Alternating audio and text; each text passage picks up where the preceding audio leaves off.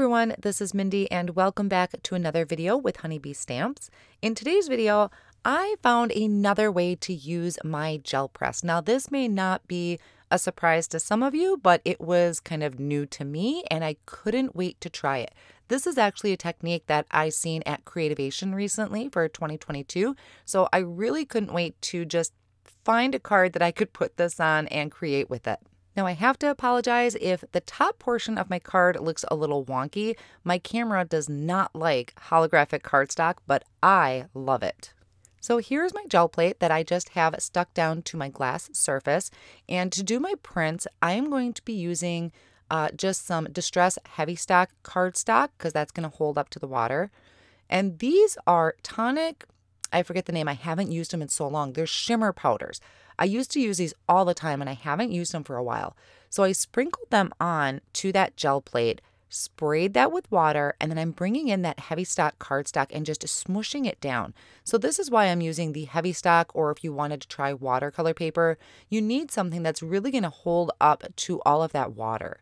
So here's my first print. It gives a very natural watercolor background and it is so easy to do. So I will be listing the colors at the top that I used. The first print I used 2 colors. This one, after I cleaned off my gel plate, I'm only using I think it's the Meteorite. It's more of a black, but it's got a lot of color in it.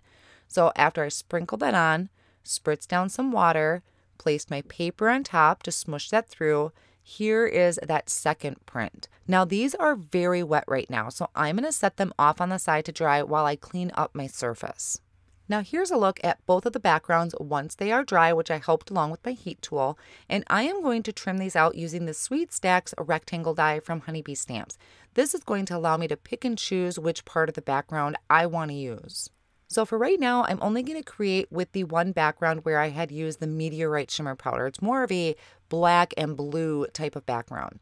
So to start, I need to stamp my sentiment. So I'm using Congrats because I think I'm going to be needing a lot of these cards.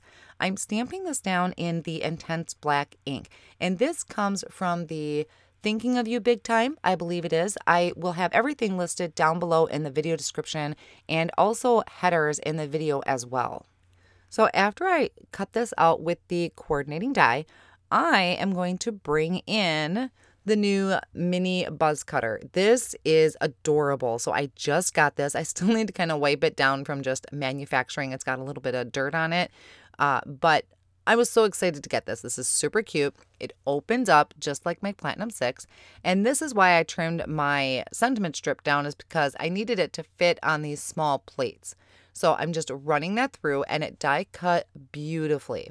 Now I also had die cut out a few of them because I'm going to layer them together, but this just folds up really nice and I can tuck it off on the side of my desk. So off screen, I had done a bunch of die cutting. I cut the Secret Garden 3 times from white cardstock and once from holographic cardstock. And what I wanted to do was layer the white pieces up together for dimension, but then I wanted to offset it with that holographic cardstock. Now an idea hit me as I was kind of layering these up is I thought of maybe adding texture to my Secret Garden die cut piece. And to do that, I am using the Spring Leaves pierced cover plate.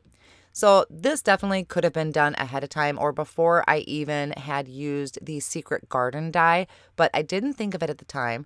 So I'm lining up one of these panels with that Spring Leaves pierced plate, and then I ran that through the die cut machine. So it has all these little pierced dots all over the leaves. It's really, really neat in person.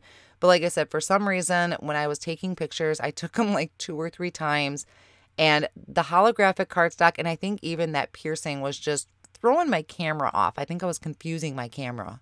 Now I'm just layering up all of those pieces that I had die cut. So like I said, I had 3 of them of white, and I'm using liquid glue to do all this.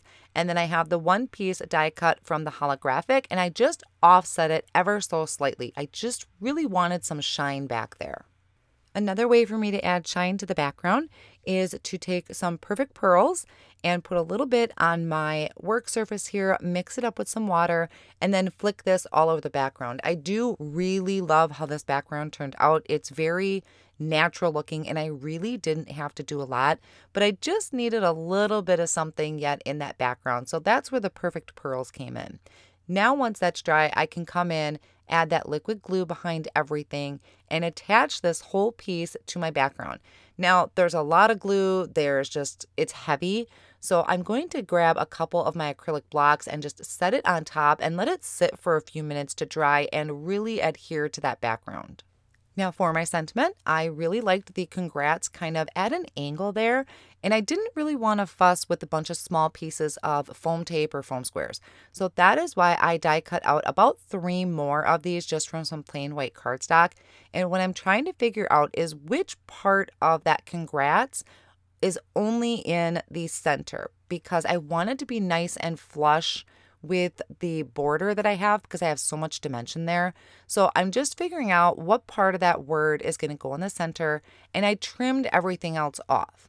So now I can layer these together. I will add some liquid glue to this little piece here, add it to another one of my die cuts, and then trim off that excess. So once I attach everything across the front of my card, it's not going to have a bunch of high and low areas, and I didn't have to futz around with foam tape or foam squares. So now I can add that kind of dimensional piece behind my actual stamped word. And then I'm going to take the liquid glue, add it behind that whole entire sentiment, and add it to the front of the card. Now I felt like this was still kind of missing something, so off screen I went ahead and I stamped a smaller sentiment to go underneath my congrats. So I stamped "You Did It," which is also off of this Thinking of You Big Time stamp set. I just did it in white using the black ink, and I trimmed it down to a thin strip. And I'm going to repeat what I did with my congrats word. I trimmed out some more skinny pieces of white cardstock, and I'm going to layer them up. This is another piece that part of it is going to overhang my border, so I don't need the whole thing to have dimension to it. I just need parts of it. Once that is all completely layered up, I can add it to the front of my card right under the word congrats. So I was really happy with my sentiment, but yet something just wasn't quite feeling right. And what I ended up doing was creating a border to go around my card in just plain white. Now, I really could have done this with gold or holographic or even black to make it stand out a little bit more, but I'm using those Sweet Stacks rectangles. And I took 2 different sizes. I think it's like the first and the third size. And I just held those together with low tack tape and die cut it out. So it created a perfect border to go around the edge. It did take a little bit of time to make sure that they were even on all the edges. So once that was done, I could just take that liquid glue and add it to the front of my card. So that is going to finish up my card project for today. Here is a closer look at that piercing that is in the leaves that I did. I have a lot of techniques in here that I ended up doing without really planning on doing that.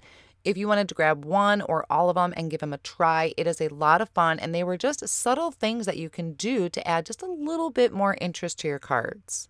And this is just one of those cards that looks way better in person. The pictures are okay, but with the holographic and the piercing, it just looks way better in person. I hope you enjoyed today's video. I want to thank you so much for stopping by today, and I'll see you again soon.